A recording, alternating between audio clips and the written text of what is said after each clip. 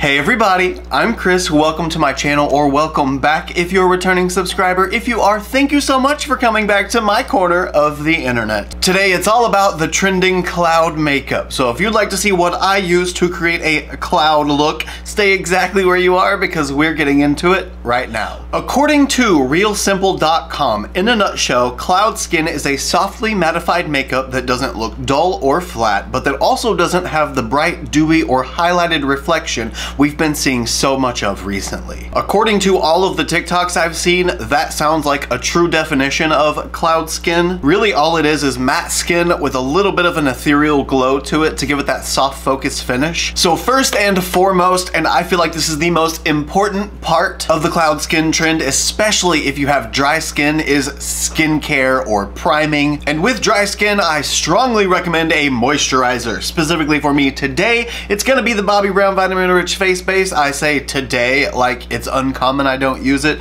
I use this almost every day that I do my makeup. It's just that good. I'm not using a huge amount, really. It's just enough to apply a thin layer to the neck and face. Whew, that is so cold. It's been sitting in my cold studio for 2 days. By the way, I did have all of my skincare already completed. If you would like to see a video on my current skincare routine, just let me know in the comments and I'll be more than happy to provide. With the face base down, we've got a really nice, soft focus glow to the skin. It's not super dramatic, it's not reflective per se, it's just like a healthy lit from within glow. This next step I would only recommend if you've got dry skin. If you've got normal to oily, it will probably be too much hydration for you, so beware. This is the Physicians Formula Argan Oil, and I'm only going to use about 3 drops because again, a little bit of this goes a long way. I like to spread it around in my hands first so it gets really nice and warm. Also, it mixes with the face base that was left on my hands to give it a little more of an emollient so it spreads easier. And now just pressing this into the skin all over. Quick tip for oils, always use them last in your skincare routine. Oil can penetrate through most other products, but most other products cannot penetrate through oil.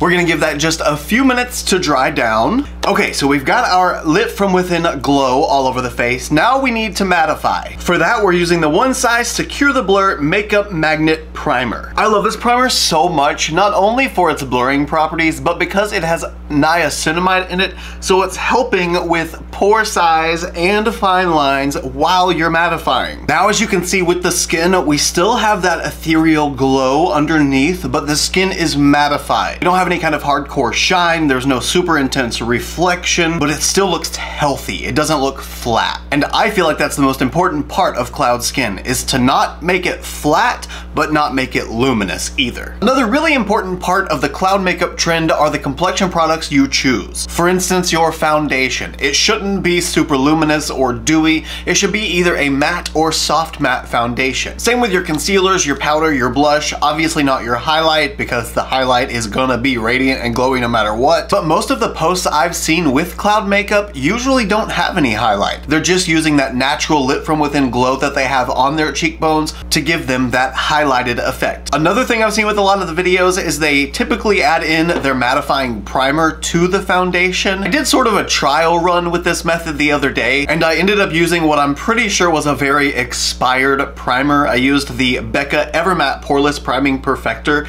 and when I added this to the foundation, it just sucked all the life out of my skin. I did the same skincare routine, the same prepping products, but it left me looking a little dry. I will say I didn't get like patchy or anything. It didn't look bad per se, it just didn't look great. So I decided to stay away from this one this time, especially for the fact that I don't think you can even get this anymore. If you can, it would be available from Smashbox, but I don't know that you can. But regardless, I'm not gonna mix my primer with the foundation. I feel like as long as you take care of the mattifying properties with your skincare and your primer beforehand, you shouldn't need to mix it with your foundation. For foundation, I'm using the NARS Soft Matte Complete Foundation. This should give us that cloud-like skin effect with just a little bit of radiance since it's soft matte. Also, the coverage of this foundation is amazing. So it's gonna cover all the problems from today, from yesterday, from last week. It'll cover all of it. Just to forewarn you guys, using all these matte products will dry down faster. Your foundation, your blush, your contour, literally everything. So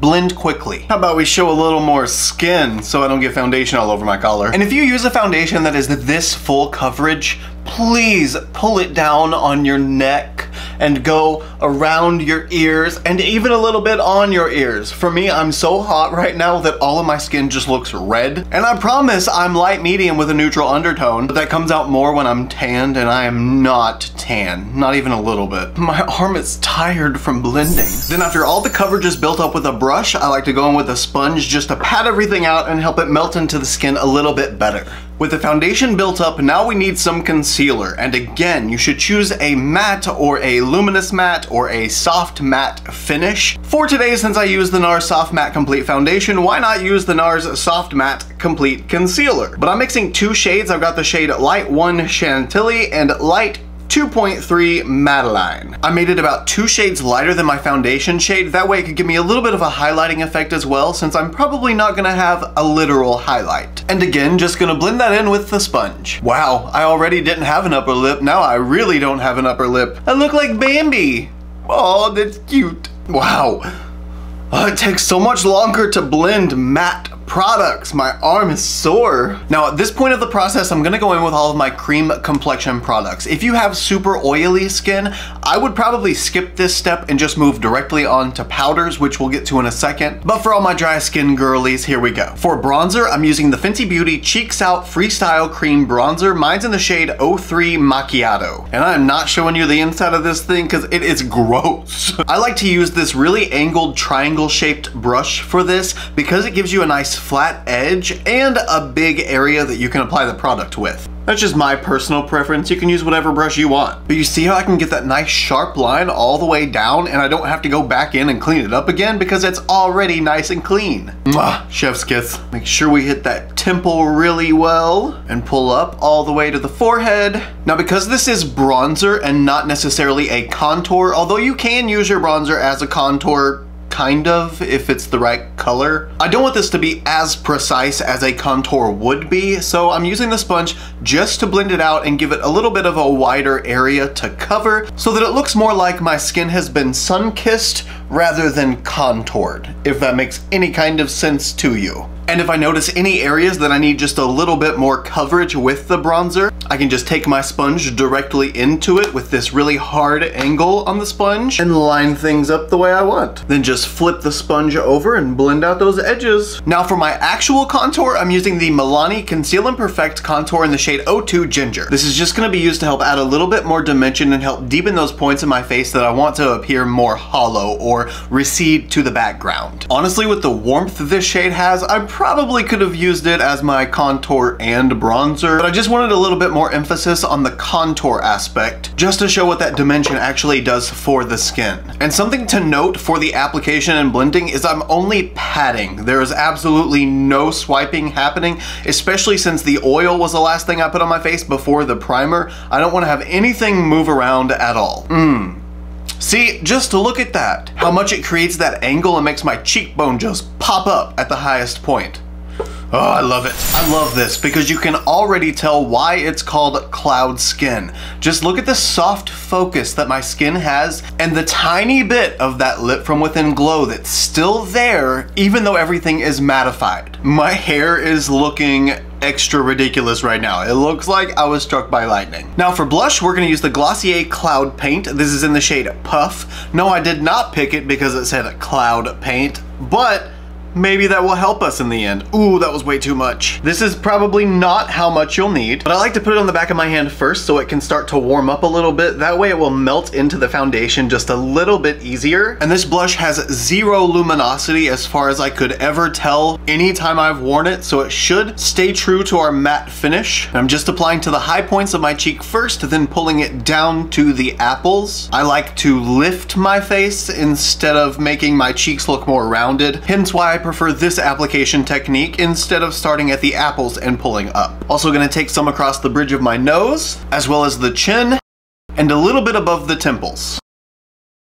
And using the clean side of my sponge, if you even have one at this point, I'm just gonna press all of that into the skin and smooth out any texture that might have come up from using the blush with a brush. Now, obviously you can already tell why this is called cloud skin. I mean, it's obvious to me anyway. It's soft. It's got that soft focus finish. There's a little bit of luminosity, but it's puffy. Looks very silky, very smooth, but I feel like the magic part that really makes it cloud skin is the setting powder. And for today's loose powder, we're using the Gerard Cosmetics Slay the Bake Setting and Sculpting Powder. Gotta make sure we blend out any creasing that might have happened under the eyes before we set it, or else we're gonna be locking in all of those creases. And after you blend those out, before you do anything else, grab your little powder puff with some powder on it, or a brush, or whatever you like to use, and just set under the eyes and any places you prefer to highlight. So for me, that's down the side of the nose, lower on the center of my face, and I like to pull it up into an angle like this. I love how it looks like I'm wearing pink eyeshadow when that's just my eye color. Now, because I set the under eyes with the O face like that, so I stretch out the under eye skin, that increases the amount of creasing that I've got in the forehead because I'm lifting the forehead.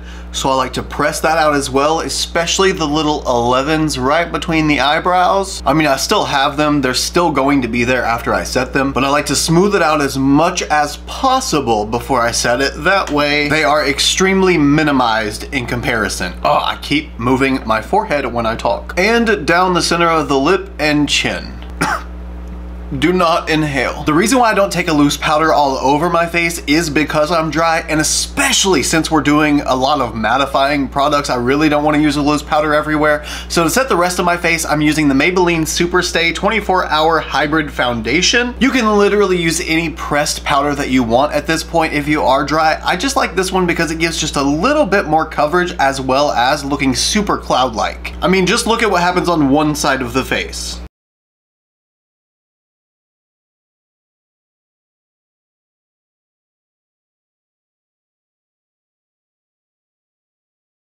Do you see? Do you see the cloud coverage that it gives? It's so soft and smooth and blurring. I love it. And there we have it. One half set, one half unset. Everything is flawless and set and powdered and locked in for the day, but I've lost a lot of the color to my face. I've still got a lot of the dimension because using those cream products creates a really nice base, but we need to go back in and add some of that color and dimension back in that was lost with some of the powdering products. So I'm pretty much going to repeat the exact same thing I did with the cream products, but with powder products. And for powder bronzer, I'm using the One Size Made for Shade Bronze and Sculpt Trio. For today's look, I'm using the shade Don't Try It. I've not used this big fluffy fan brush in such a long time, but I really wanted to get a nice diffused bronze, something that wasn't too targeted and exact, and I feel like this is really gonna help me get that. Just the last time I used it, the brush is so dense that it grabbed way too much product, so I'm trying to be sparing this time. I don't know if it's gonna work, but I'm trying. Ooh. I never used just this bottom color and I really like it. And I'm using the same application method here as I did before with the creams. I'm patting, not swiping. Oh, yes. Immediately, it's so much better. Don't you just love a good powder bronzer? Then with whatever bronzer's remaining on the brush, I just like to go over the bridge of my nose, the chin, and down the neck. Aside from the neck, it's pretty much everywhere the sun's gonna hit naturally and just bronze up your skin. Also, if you're like me and you haven't quite let the sickness weight drop from your body, you know, the big sickness, you can also take a little bit of bronzer and go just on the outer sides of your throat, and it adds just a little bit of shadow on both sides, giving your neck a more lifted appearance, and it makes your neck look longer and more slender. Now we get to actually contour, and this is gonna add the most dimension to the face, making us look a little more sculpted, a little more snatched, if you will. So the bronzer adds the warmth. Now we need a cool tone to sculpt with. And for that, my favorite is the Scott Barnes contour palette. You have so many cooler shades you can work with, but you've also still got a couple of warmer shades and even some that lean a little more olive, so it can work with just about any skin tone. On a much smaller defined brush, I'm using the shade Carved. And this shade's going on the lowest points of my cheekbone. Now I am swiping with this product, but I'm using the lightest touch. I mean, I can barely feel it tickling my skin, and I'm just gonna start diffusing that upward. And immediately, I'm more snatched and lifted. And just like that, we've got dimension back on the skin. Now it's time for blush, so we can add a little bit of color to these cheeks. For powder blush today, we're using the Lunar Beauty Moon Prism Blush Palette, and I'm using the shade Pink Moon. And I love how Manny MUA got the trendy pink blush before it was a trendy pink blush. And I'm just adding this shade everywhere I added the cream blush. Again, across the bridge of the nose, and the chin, and right above the temples. And finally, to lock everything in, I'm using the NYX Matte Finish Setting Spray. Oh, she's got a couple little squirts coming off. Oh, that's so cold. But it feels so good. Now we just let this dry a bit. So here's my take of the cloud makeup trend. What do you guys think?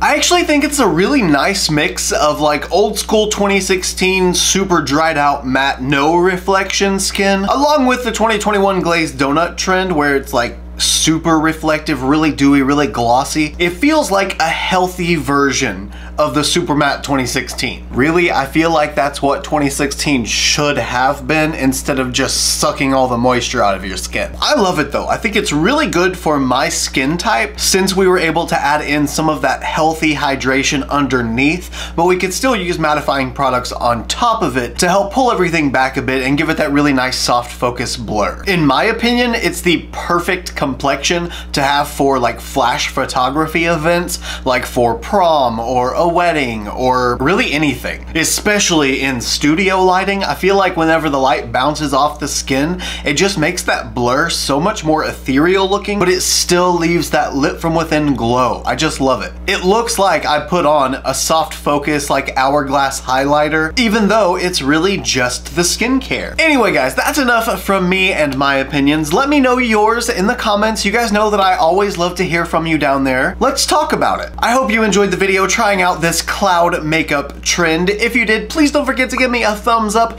just to let me know you enjoyed it. Also, if you like this look and you want to see more looks like them, you can follow me on Instagram, Twitter, Snapchat, and TikTok. My username is the same for everything. It's just ChristopherJMUA. I love you guys so much, and I will see you in the next one. Bye!